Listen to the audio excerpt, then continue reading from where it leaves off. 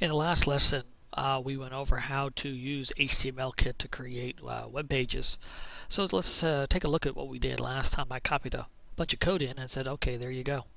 So let's take a look at the different elements that we have. So an element simply is a tag in HTML that starts less than and a greater than symbol, and it has a start and an end. So we say, okay, start with HTML and end with HTML. And then we have two sections in there. We have a head section and we have a body section. So the head section is where is not displayed in the white area of a web page, except in the title bar. So if I was to preview this now, nothing there, but Untitled is up in the title bar because that's what's here, Untitled. So the first thing I'm going to do is go ahead and change this to first lesson. And then when I go ahead and preview it, you can see that first lesson now is up on the title bar and nothing is in the white area. So the head section really is for things that are not going to be displayed. The next section is the body section, and this is going to be in the white area. So if I simply type in something in the body area and then preview it, now we have some text on the page, but that would be pretty ugly stuff. Another thing we can do is we can set attributes for these elements. So say for the body, if we wanted to, I can say that BG color, and you can see that it's helping me here, and it's equal to aqua. And now when I go ahead and preview it, so by default the attribute of the body tag is white.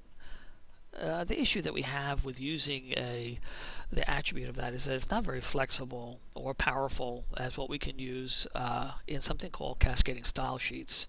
So cascading style sheets is a way for us to extend HTML, and actually that's what we want to use. So we want to use this for our structure, but for our style we want to use CSS, and since it's just going to be information, not something we want people to see, we're going to be using the head section for that.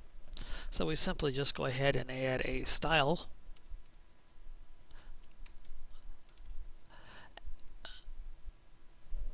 So it adds that it's going to be text and it's going to be CSS.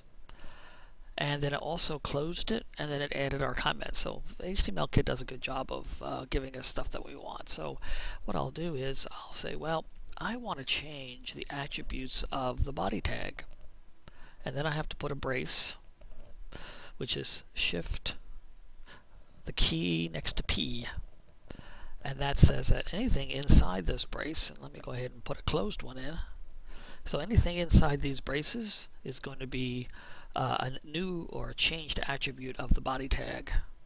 So I'll press enter, and I'll move over a little bit, and I'll say, well, I want to change the attribute called background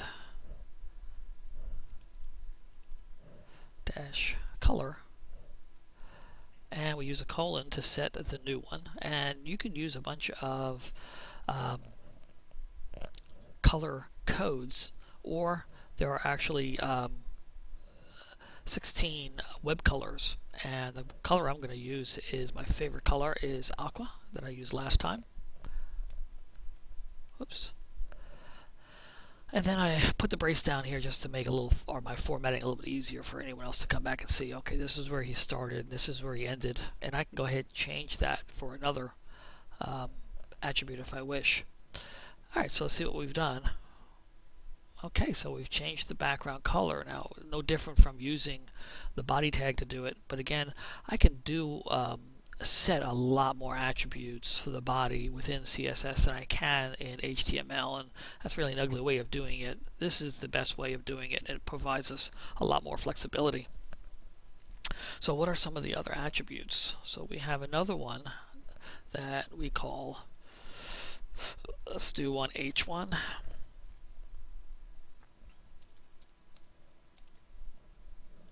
And I say my name is Tom, and then I'll preview it and see what happens, and it works. So having a start and stop one, the only problem is if I do not stop H1, I am going to have H1 for everything. So I'm going to go ahead and stop H1. In fact, let's go ahead and do this. I'm going to come down here and say, I am your instructor. And then I'll preview it. And you can see, well, it's all on one line here, and it's all big and bold. That's not really what I wanted. And that's because carriage returns are ignored by the browser. So if I press enter over here, it ignores as if it was all in the same one. So I have to find ways of making carriage returns. And we'll see later on that, well, let's go ahead and do it now. If I want, I can say, okay, well, this is the start of a new paragraph, and this is the end of my paragraph. So I'm using another element, the paragraph element.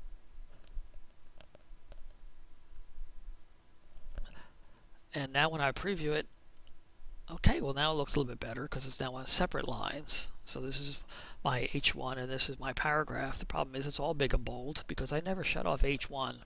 So this attribute stays until it's stopped.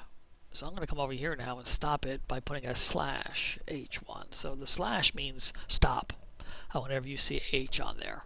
Now when I go back here and preview it, much better. So this is my heading, and this is my first paragraph. All right, so simple things is a nice easy lesson. I just want to let you know when you were looking through the book why they did these things. Why did they put a body up here instead of just adding it down there? And we know it's because this is the way to do it, because this is our style and this is our structure. Also that we have stop and start and stop tags, and if you don't put a stop tag in, it does not stop. Alright, so again, let's go ahead and save this. Okay, I'm still in my Starbuzz, but suppose I weren't. If I go back, I'll go into my USB drive. I have my HTML kit installed. I go into Starbuzz, and I'll put this as lesson 2 HTML, so we can see what we did later on. I can go back and open that up. And again, if I close it, if I want to go back and open it back up again, I simply hit the open file, double click, it'll show me the HTML, I hit preview, and there it goes.